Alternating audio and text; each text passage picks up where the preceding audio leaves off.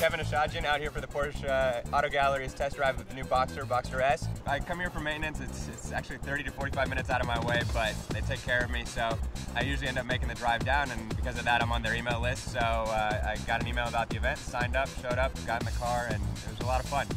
I love sort of the engineering witchcraft that Porsche puts into their cars, and when I get into a smaller car like the Boxster S, it's so nimble and so stiff that it really is a lot of fun. I got to take it up Topanga Canyon, got a few S-curves in, so it was great to see, you know, basically wherever I was looking outside the corner, the car was there. It was very easy to drive.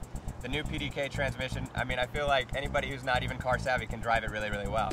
So it's engineering bliss in my opinion. Absolutely love it. It's like a go-kart for grown-ups, so it's great.